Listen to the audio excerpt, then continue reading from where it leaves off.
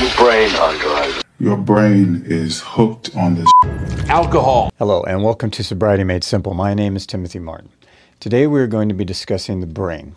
What happens to your brain right after your first drink, and then the effects of long-term drinking on the brain. First, the short-term effects. What happens to your brain right after your first couple drinks? Drinking alcohol affects what's called neurotransmitters. Alcohol affects the levels of neurotransmitters in your brain. These chemical messengers transmit signals throughout your body and play a large role in controlling behavior, emotion, and physical activity. For starters, alcohol slows down the neurotransmitter GABA. And that's what drives this sluggish, slurred speech and slow reaction time in someone who is intoxicated. At the same time, alcohol speeds up a neurotransmitter called glutamate, which is responsible for the level of dopamine in the brain's reward center. You've heard me speak about dopamine in other videos. Here's a link to one above me. Now, this is the feel-good neurotransmitter. It generates a feeling of pleasure and well-being. That's why you get that nice, happy, fuzzy feeling when you drink a couple drinks. Also, alcohol starts to lower your inhibitions and it clouds your judgment, which usually leads a person to engage in behavior like unprotected sex, or driving a car while drunk, or drinking more than first intended. If a person already has some underlying health disorders like depression or bipolar disorder, alcohol can also exacerbate these symptoms and increase mood swings. Drinking too much at one time also has an adverse effect on the cerebellum, that part of your brain which regulates your balance, and the cerebral cortex, your forebrain, the part of your brain that is responsible for taking in and processing new information. When these regions of the brain are slowed down, a person might feel dizzy and stagger when walking, or have blurred or double vision. They also might have difficulty paying attention to things going on around them. Your sensory intake has been dulled when you're not absorbing that new information like you would normally do. Your memory is also affected after several drinks. The brain's hippocampus region becomes affected. The hippocampus is responsible for your memory. It's the memory region of your brain. It's affected in a way that contributes to blackouts and short-term memory lapses. You wake up and you can't remember what you did. Now, these are just some of the effects of what happens when you first go out to a bar and start drinking.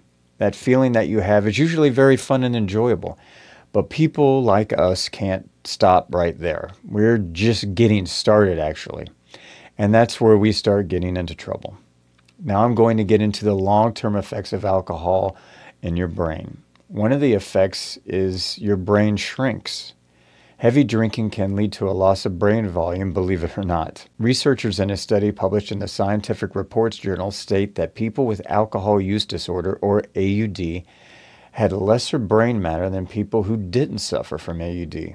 The affected brain regions controlled things like attention, language, memory, and reasoning. By changing your brain size, alcohol therefore leads to worse memory and impaired judgment. Among other things, heavy drinking also speeds up memory loss at an earlier age. And a study done by the Journal of Neurology states that signs of cognitive decline were up to 5 years earlier in people who drink than those who didn't drink. Also, the longer you drink, the higher your tolerances become, and the more dependent you become. The same amount of booze doesn't have the same effect as it used to. With chronic drinking, the wiring elements in your brain's reward system can get worn out and lose some of their normal functioning. You build up a tolerance, is what I'm saying. And after a while, you don't feel as good as you once did with the same amount of alcohol. These changes in the brain also cause people to change the behavior about alcohol. They become more likely to seek alcohol out and to rely on it to cope with negative feelings. When people start out drinking, they drink to feel good. They drink to have fun. But as drinking becomes more chronic, they have to drink to avoid feeling bad. Does that make any sense to any of you guys? I know it does to me. Another thing that happens with long-term drinking is cell death and brain damage. Drinking to avoid bad feelings leads to higher and higher consumption, which can cause greater damage to the brain and the rest of the body. Alcohol kills cells and damages cellular networks in the brain. And it isn't actually clear to what extent they can repair themselves after we stop.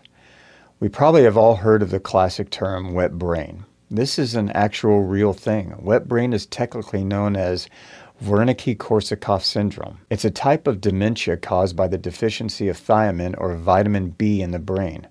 Alcohol enters the brain and hinders a person's ability to absorb thiamine and interferes with the enzyme that converts it into a usable form for the body. Now, I have an upcoming video on wet brain and explains it in greater detail. The brain is damaged because drinking also has a horrible effect on your liver.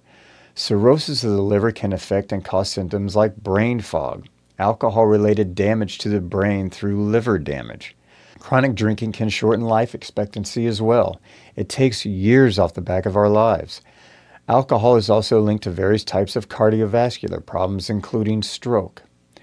Stroke is a potentially fatal blockage of blood flow to the brain. That is some pretty horrible shit right there, isn't it?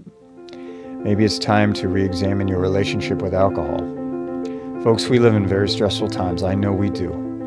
And that can cause a lot of us to run to alcohol just to cope. If you feel like your drinking has gotten control of your life, maybe it's time to get some help. Don't put it off. The time is now. You're watching this video. Give it a try. Stop for just a week and see how you feel at the end of that week. I guarantee you, you're going to feel better about yourself. You're going to feel better about your life. Things aren't as bad as you think. If you just break them down into small increments and don't look at the big picture, you can do it.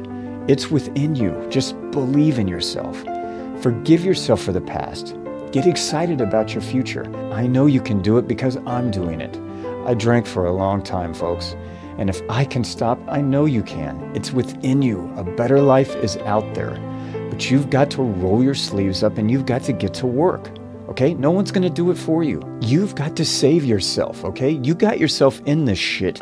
Now it's time to get yourself out. Don't feel sorry for yourself. Don't blame others. Go at it 100%. Everything you've got. There is good news out there. Once you decide to stop, a lot of this stuff can be reversed. I'm making another video on your brain after you stop drinking. Thank you for watching. Hit the thumbs up button and subscribe if you haven't. It helps me to continue to make these videos.